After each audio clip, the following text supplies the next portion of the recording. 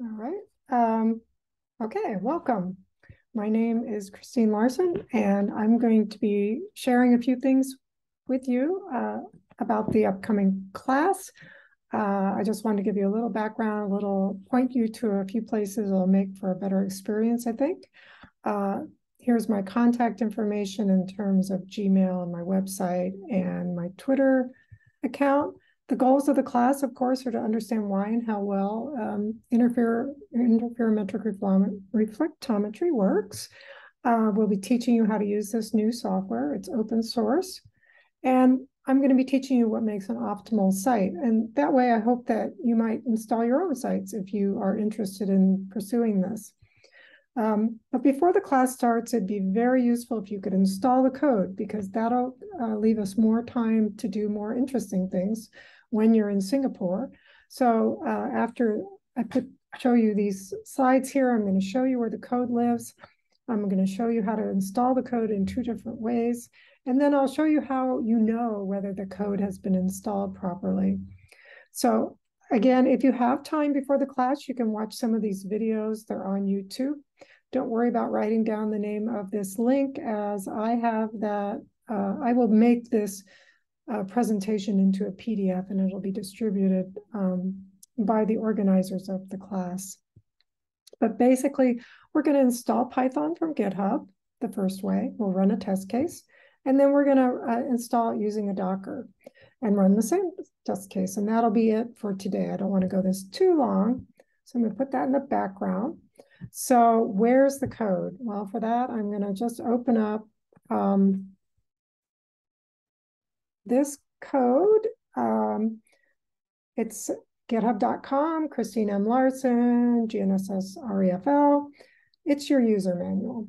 So if you want to know anything about installation, you go here. These are the 3 main modules that translate the data, give you a visual assessment, as well as estimating reflector height from the data. And then we have products, because most of you are interested in measuring sea level, or you're interested in measuring soil moisture or snow, things like that. We also have basically a database of use cases. So if you're interested in measuring a lake level, we have examples, soil moisture, and so on. So we have both a more traditional user manual as well as examples that will help you learn how to use the code. All right, so that's where the code is. I'm now going to install it for you. I'm going to do it in a test area.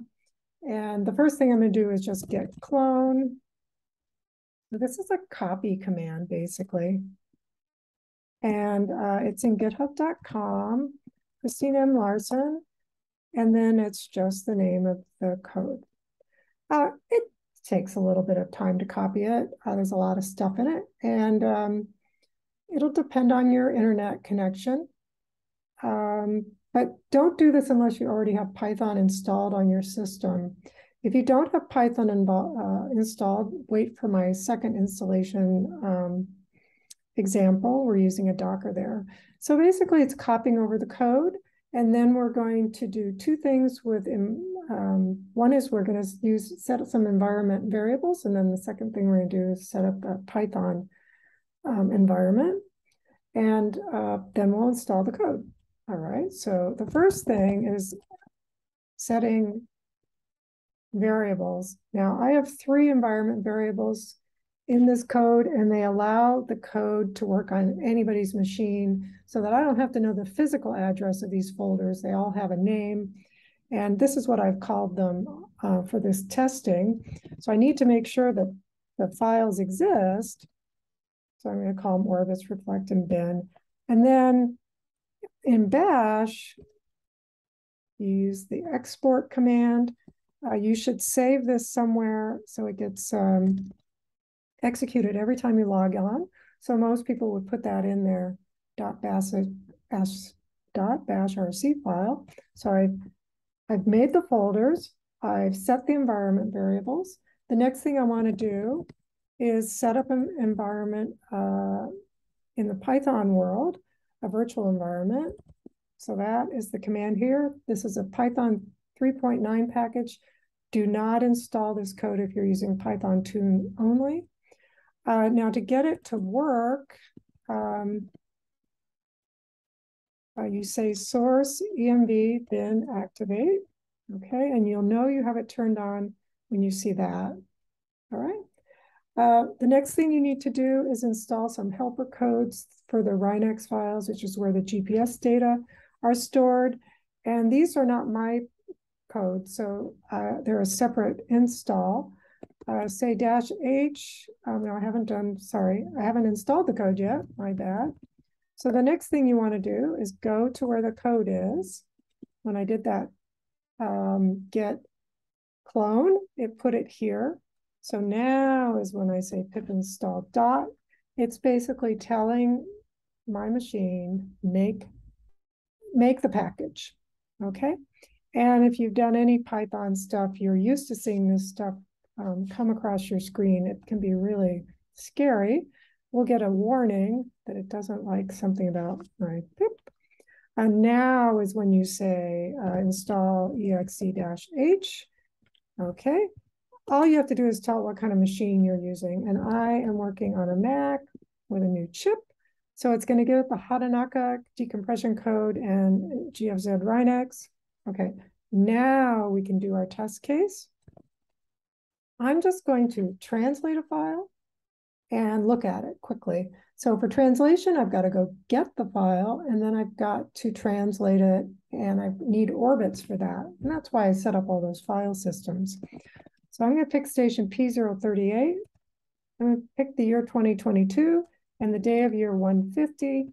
I'm going to tell it to look for it at the UNAVCA archive, but that is the default, so it'll look there regardless. Now, the first thing it's going to do is set things up for the code. If I were to run this exact same command, again, it would take a lot less time. And that's just the effect of running the code the first time. But once it gets set up, it's pretty quick. And again, it's getting files, so it depends on your internet speed a little bit. If you have your own code, if you have your own files, it'll run very, very fast. And then the next command is just to get a visual assessment of the data. It uses the exact same commands. You're going to see two plots come up. And the first one is the periodograms of the rising and setting satellite arcs. And you can see the titles tell you the geographic coordinates. And we're trying to measure the reflector heights. And that's exactly what we see here along the x-axis, that this is a very flat site. And these periodograms are lining up extremely well. And we'll talk about why that is in the class. There's a summary here where, again, the reflector heights are plotted along the x-axis here, where blue has been cited as good. You've passed your quality control metrics. Below it are the quality control metrics, and that gives you an idea of whether you've set things too tight or too loose. So I just showed you that to show you that it's easy to install the code, hopefully, and get this running. So what I'm going to do is now going to turn off that virtual environment, and I'm going to do something different. I'm going to use the Docker install. So I'm going to go to testing_Docker. Okay, hopefully there's nothing there. Really, it can be really easy to install a Docker. First, you have to have the code for Docker. So go to docker.com and you can follow the directions from our install. But then we just need the command.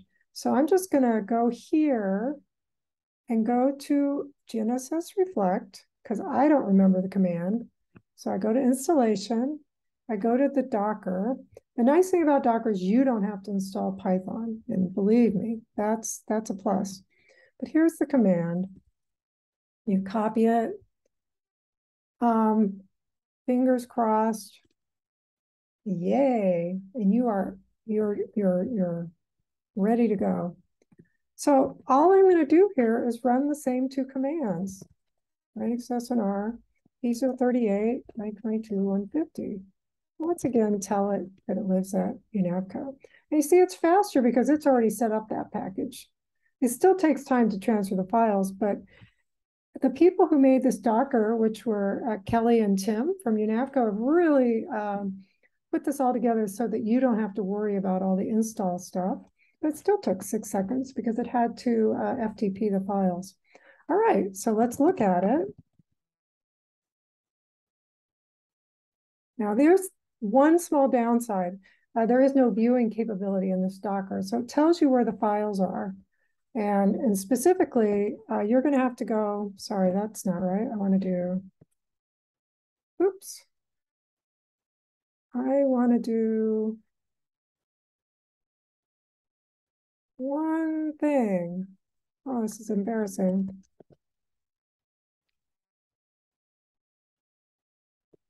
There.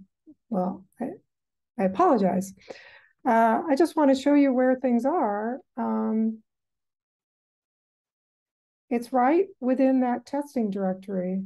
And the files are here. So on a Mac, you just click on them. There they are.